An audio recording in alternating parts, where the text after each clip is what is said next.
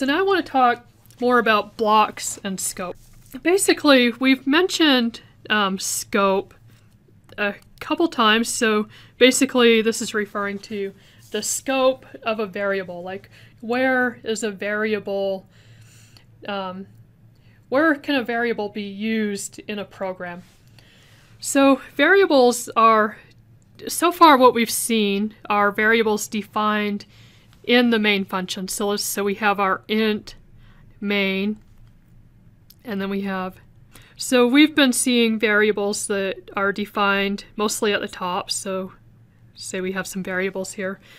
So we would say that these variables have, the scope of these variables is in the main function. So this would be called local scope or block scope. This variable int number is available to use in the scope or the block of the main function. Later on, when we're going to start writing our own functions, so if we have some functions up here, then the scope of this variable is in the main function and not in these other functions.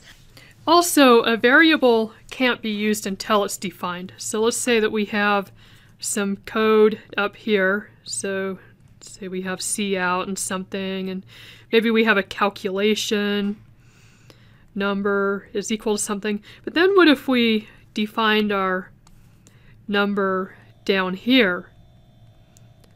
So this isn't going to compile because we're trying to use number here before it's been defined. So the scope of the variable, like the variable is only available to use after it's been defined. So this would need to be defined up here. And so that's why variables are often defined at the top of a program. Well, at least the short programs we've been writing. When we start talking about functions, variables are usually defined at the beginning of the function. So basically, variables can only be used between their definition and within the block's closing brace. In longer programs, it's actually better to define the variables close to where they're actually used. The programs we've been writing so far are short, so we've been defining our variables mostly at the top of the program. But once you start writing longer programs, you might want to start defining your variables closer to where they're actually being used. And then if we look at, say, some if statements or maybe some loops, variables are only, let's say a variable is defined inside an if statement, that variable that's defined inside the if statement is only available to use in the if statement. So basically when we go into the if statement, so we go inside the braces, so let's say we have if, and then let's say we have some condition, and then here's our braces. Let's say that we have a variable defined here. So this variable this variable comes into scope when we go inside the if statement braces. So when we go inside these braces, this variable comes into scope, and then when we leave the statement, so we go outside of this brace, the variable goes outside of scope. So in other words, it's not available to use anymore. So let's look at this. So we have if income is greater than or equal to min income, then we're going to get the number of years at current job. Cout, how many years have you worked at your current job? And then notice how we have int years defined inside our if statement. Cin years. If years is greater than min years, you qualify. Else cout, you must have been employed for more than min years to qualify. So this years variable is only available inside the blocks of this if statement. If we try to, like let's say we try to use this variable, like let's say down here we've exited the if statement, and let's say we try to say cout the years, that's going to cause a compilation error because this variable isn't available anymore. It's gone out of scope. So let's look at some code. Let's say that we have a variable, so we have int number, and we want to ask the user for this number. So we're going to do a cout, and then we're going to say what, let's just say enter an integer. Oh, I'm going to say whole number. So enter a whole number, because you have to think about the user's perspective. A user of your program might not know what an integer is. So enter a whole number, and then cin number. And then I'm going to do an if statement. So if number is greater than 0, so if whatever they enter is greater than 0, we're going to do whatever is inside of these braces. So let's do, and I'm just going to keep this really simple. So if number is greater than equal to 0, I'm going to do something that's going to look a little bit weird, but I'm going to define another variable called number. So int number, and I'm going to do cout enter another whole number. Whoops. And then I'm going to cin number. And then I'm going to do a cout, and I'm just going to display the number entered. And then let's do number, end line.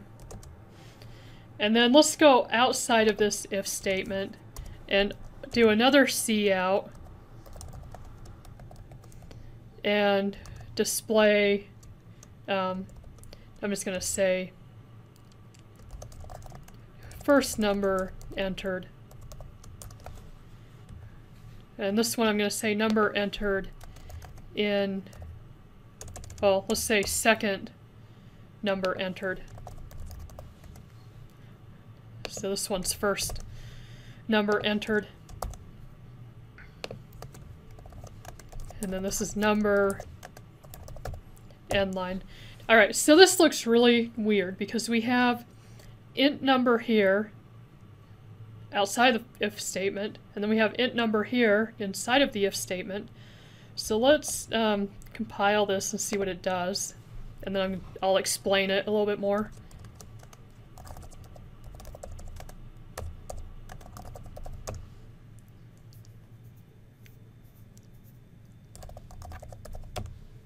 Okay, so enter a whole number. Let's just enter 3. Enter another number. Let's enter 4. And then it tells me second number entered is 4, first number entered is 3. So basically what's going on is I have a variable outside of the if statement with this name number. I have a variable inside the if statement with the same name. So basically variables, I can have variables with the same names as long as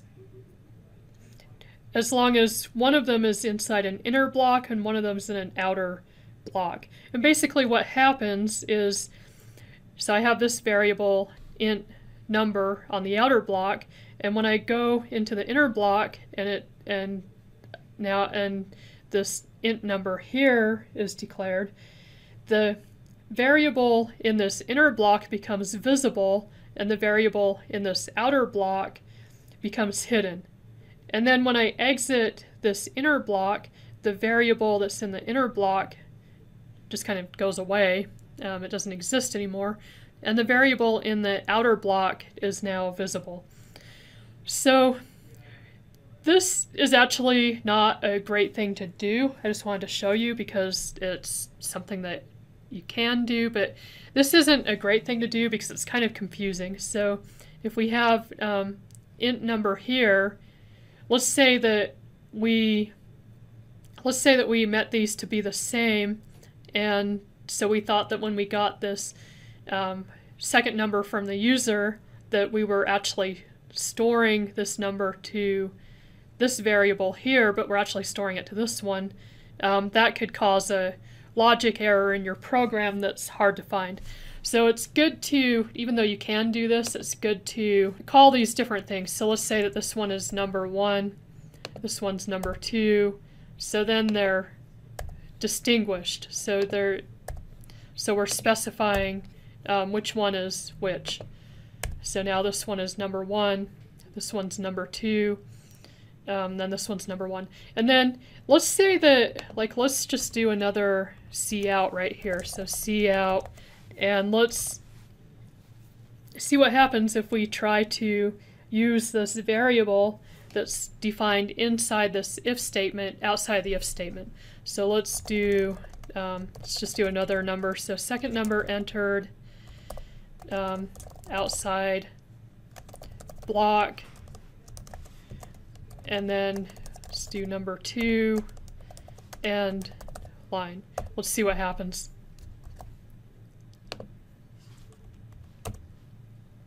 Alright, so I got a compilation error because let's read what it says. So number 2 is not declared in this scope.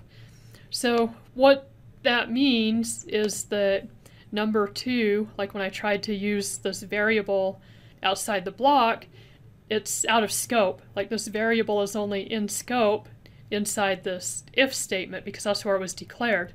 So we can't use this variable outside of this if statement. So let's take this off. And this is the same case with loops. So let's say we have a loop while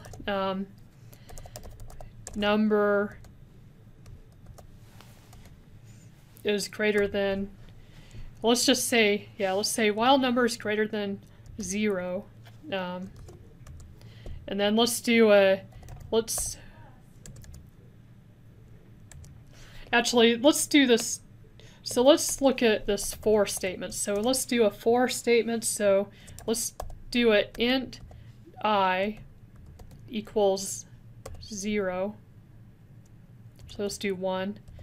And then I, as long as I is less than number 1, so I have number 1 up here that I'm getting from the user, so I'm going to do a loop that goes from 1 until the number that the user entered, and then I need to update my loop here, or I need to update my counter. So now I'm going to do, let's do sum plus equal I. So let's just sum the numbers that they enter up to, well, let's sum numbers up to like 1 plus 2 plus 3 plus 4 up to the number that the user entered. And now I need a variable for the sum, and I'm going to actually declare this right here so it's closer to the for statement. So let's do int sum, and we're going to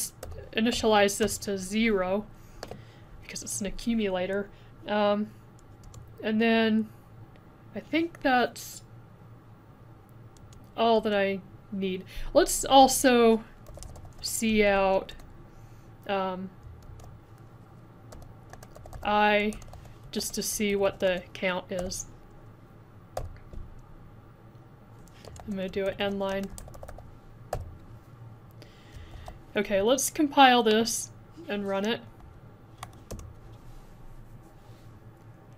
Oh, and I need to change this to number 1.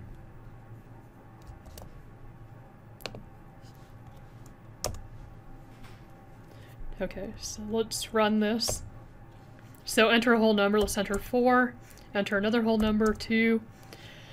So this is going to sum the numbers up until, and I actually want to do less than or equal so it sums all the way up to whatever number I enter. Right now it was only going to 3 because I just had I less than number, which was 4, so it summed 1, 2, and 3. Let's compile and run this again. So 4, 2. So now it's so I'm not printing out the sum, but I have cout I is, and then it's telling me what I is. So what I wanted to show you with this is that this int I is declared inside this for loop. So the scope of this variable I is the for loop. So if we try to use this I outside of the for loop, it's not going to work. So let's just see what I mean. So let's try and see out I is outside of this for loop and see what it does. Okay, so it's giving me this error. So it says I was not declared in this scope. So the scope of this variable I is inside this for loop, and so we can't use it outside the for loop because it's not in scope anymore. And so with these for loops, you'll often see counters used like this, so they're declared inside the for loop because you're only using that particular variable for the for loop to keep track of the number of times the for loop runs. So you'll see this pretty often, but this doesn't have to be declared inside the for loop. This could be declared outside the for loop, like this. And then we could do and then we can use it outside the for loop because its scope is after it was declared inside braces of the block. So in other words, we can use this this variable I, after it was declared, so after here inside this program up until this final curly brace indicating the end of the block. So let's do our cout. I is I and then end line.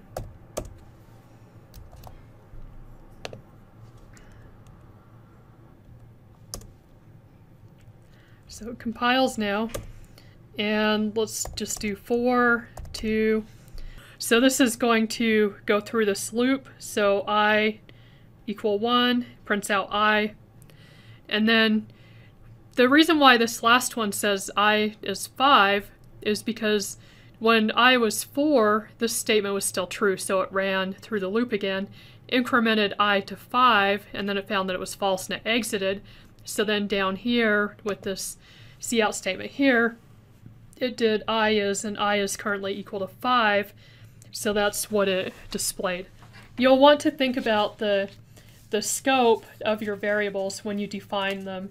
You need to decide how you're planning on using your variable, where you need to use it, when you define it, because let's say that we wanted to have access to this counter later, so this int I, and I think it's okay to use the I inside the for loop if you were doing, say, int I, because that's just pretty easy to see that this is just the counter for this for loop.